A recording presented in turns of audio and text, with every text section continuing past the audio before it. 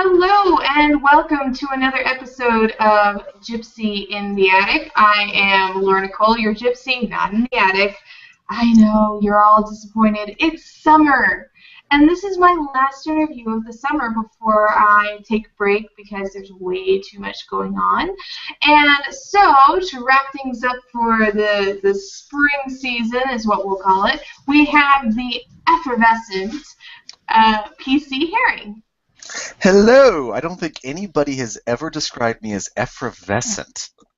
I had to come up with something. I keep saying fabulous. I'm glowing over here. You can't really see it because, well, internet. But I'm glowing over here. I am effervescent. Yes, you are actually a little bit coming down slow from your laptop. So PC, thanks so much for joining us. I know it's a bit dark and stormy where you're at. Yeah, as we're recording this, my neck of the woods, which is the Chicagoland area, is having fun, severe thunderstorms, and I think Thor has his hand in this one, but that's another story for another time. Oh, joy of joys! Yes. So yes, yesterday was 90 degrees and humid in June, which is a bit high for us in Chicago. So yes, in New England we would agree. Mm-hmm. So we're going to talk to you a little bit about your voice acting experience. And Okay. I, for one, happen to know that you have a great book out on audiobooks that is full cast, which we don't see that often anymore. So tell us a little bit about Cybrosis and that experience. Cybrosis is a near future cyberpunk. It is, if I had to elevator pitch it, I would call it Ghost. What would I say? Some combination of Ghost in the Shell meets James Bond meets Minority Report.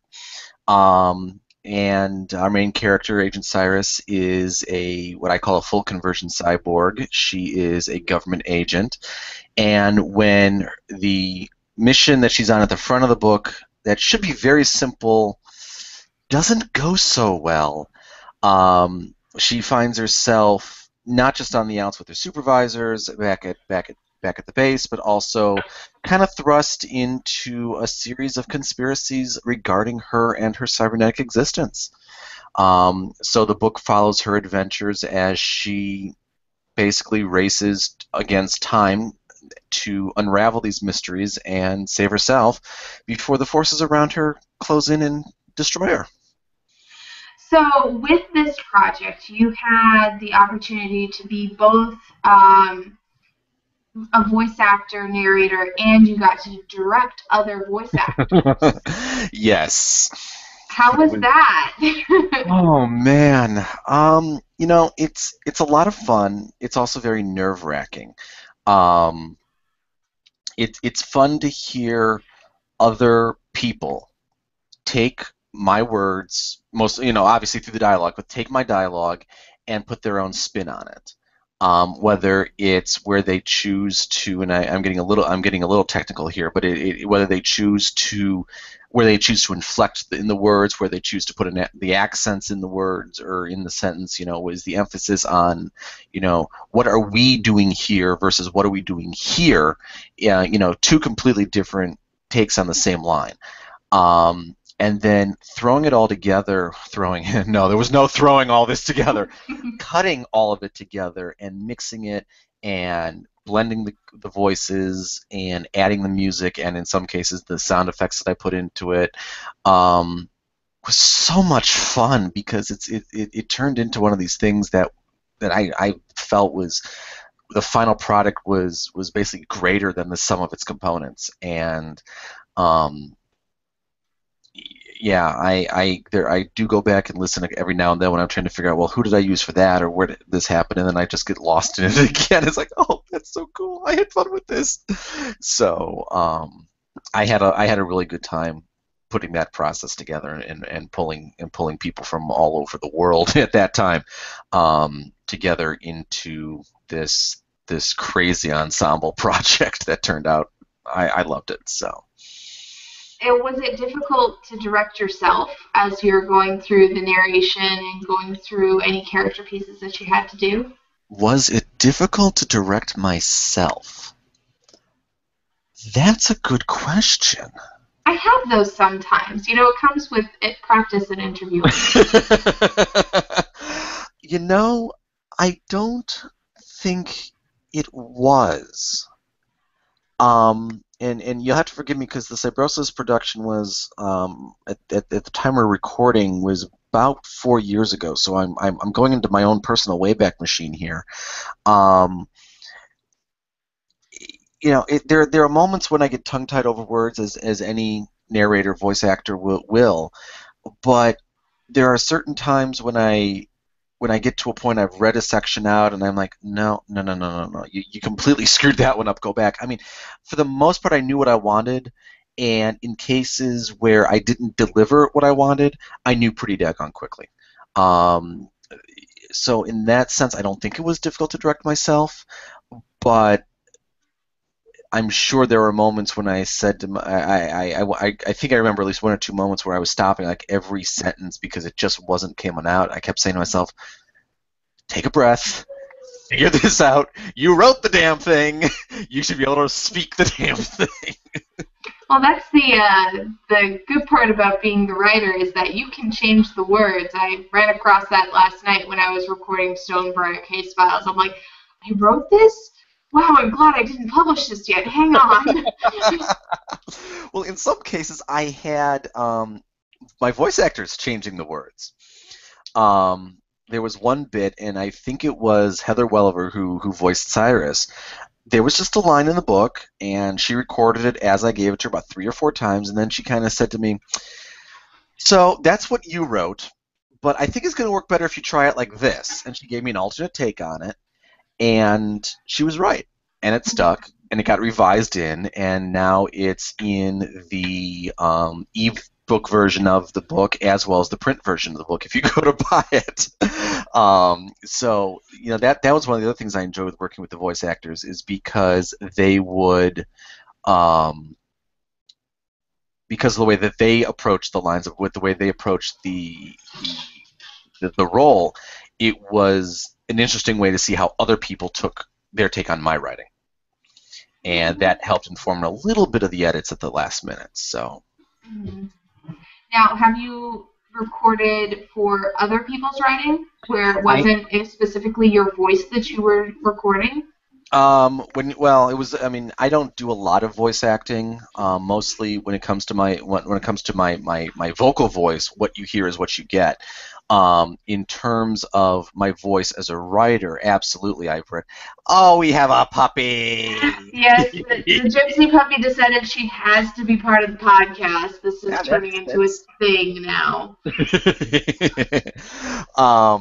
But no. I did record. What did I record? I recorded a role for Veronica Giguère's Fear of Thought, and in that case, it was my vocal voice interpreting her written voice, and that one was a bit different because for the majority of the recording we did for that production, I actually had her on Skype in my ear while we were going back and forth because we did the dialogue in real time, just to kind of get inflection and kind of get the back and forth between some of the characters. So she would record her half, I would record my half. We'd hear each other, of course, through the Skype connection. That was also a very interesting experience because when we got to points where it wasn't working or where something she was saying was just completely turning my skin on edge with goosebumps, and she has got a really good knack with that, especially when she gets into that, especially when she was doing her creepy Ricky Ryan voice. I had to wait for about 3 seconds after we finished to basically editorialize, oh my god, that's so creepy, because I didn't want to contaminate our recording. Who else have I voiced for? I've done some little bit of voice work, mostly cameo work for some work for the Space Casey books, or audio dramas, excuse me, that Christiana Ellis did, both season 1 and 2. Who else? I know there was 1 or 2 more. My instrument made an appearance in one of the Metamore City productions that Chris Lester did. and Mhm. I want to say it made an appearance in Down from 10 by Dan Sawyer, but I don't think so. I think I just was consulting with him on that. So yeah, it's different when you're recording for other people because,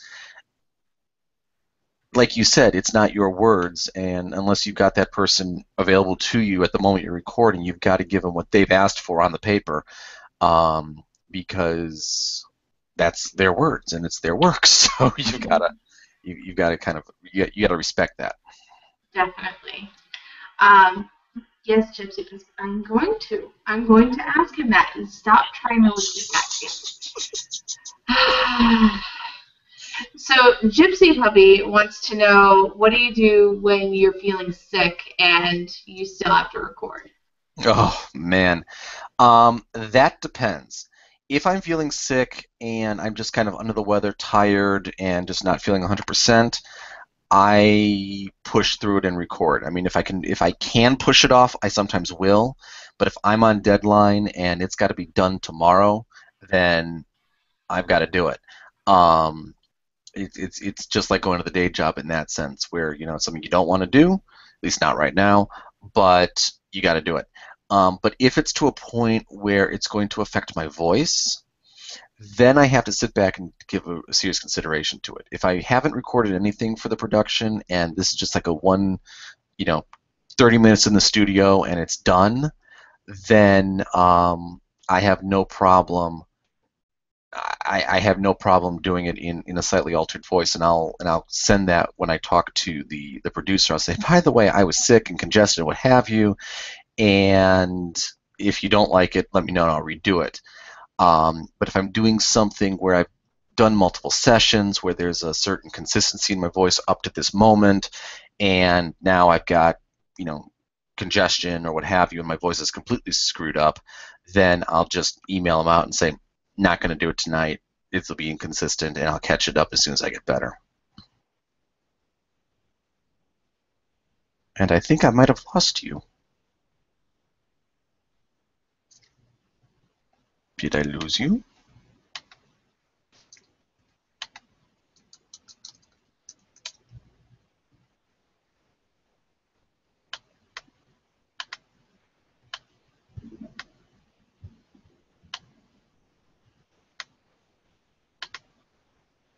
Paging Gypsy Laura.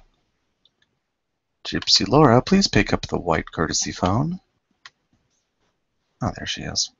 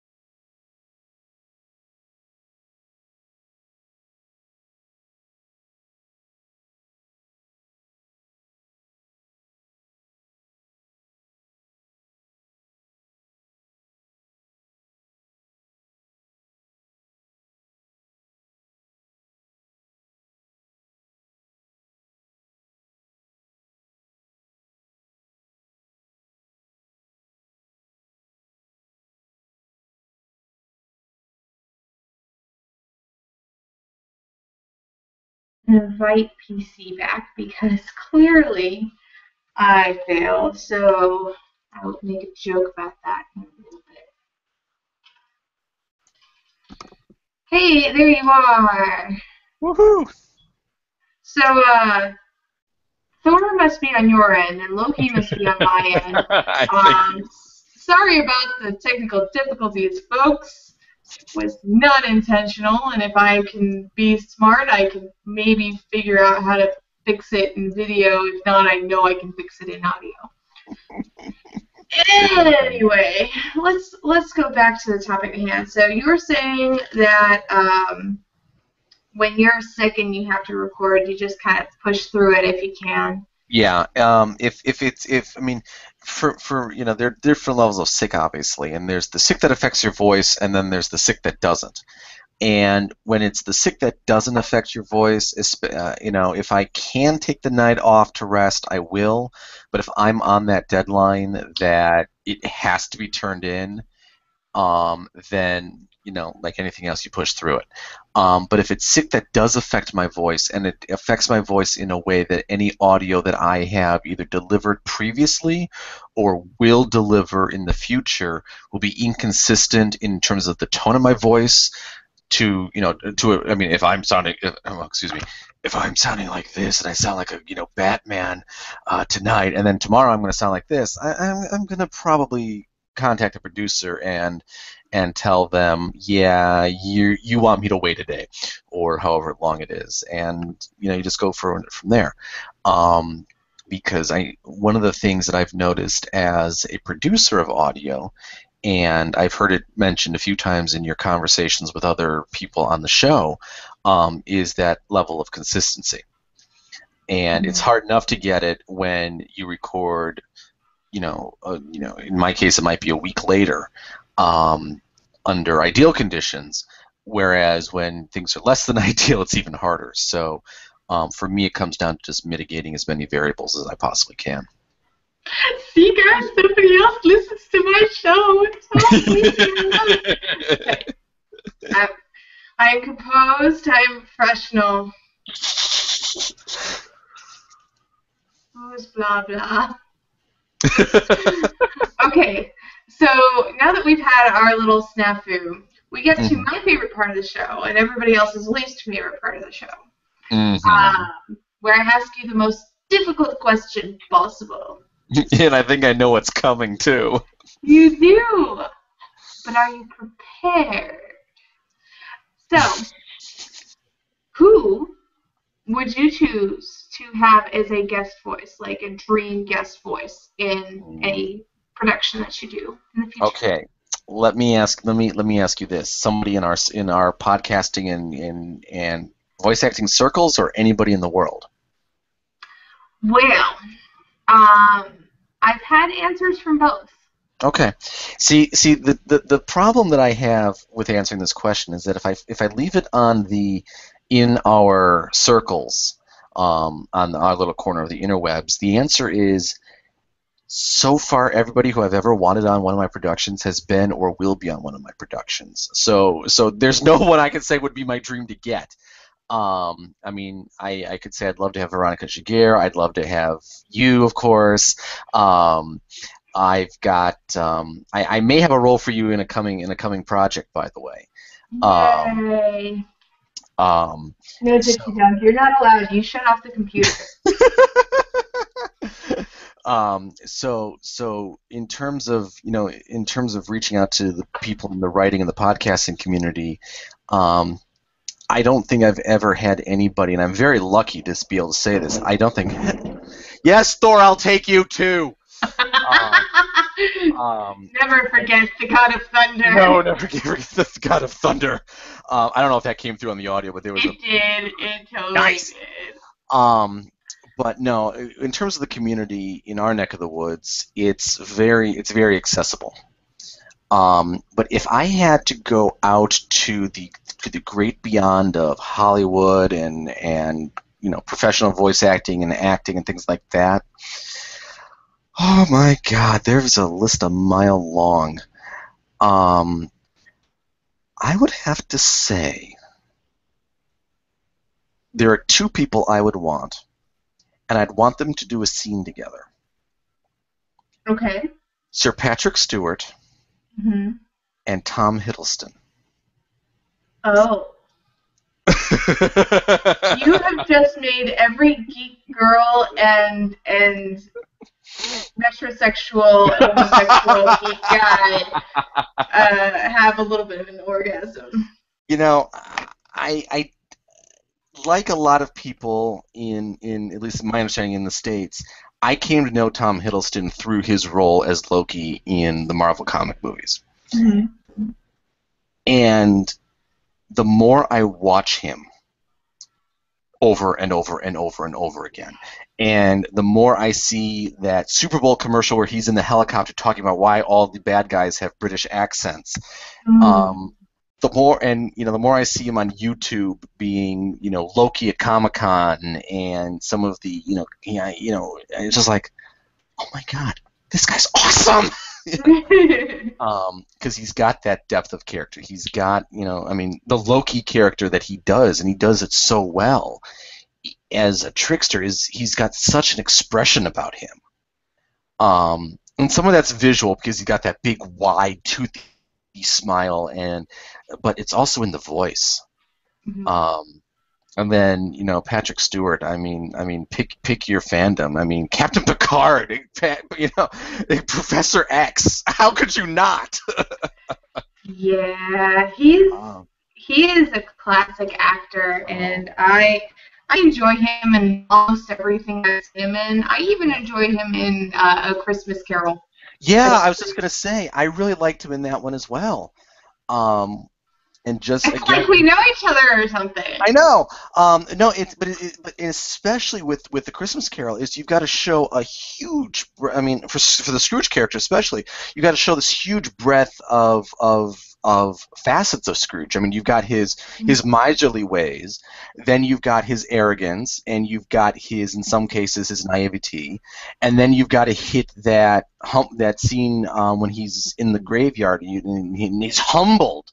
And he's afraid, and you've got to hit that, and then he wakes up Christmas morning, and that scene does it for me because he has this suffocating laughter that he doesn't know his body doesn't know how to react to the emotional response. So exactly. It's like, what am I supposed to do here? Yeah, exactly. That was brilliant. And I've seen a lot of productions of A Christmas Carol. Geez Louise, how many new ones come out every season? I know, right?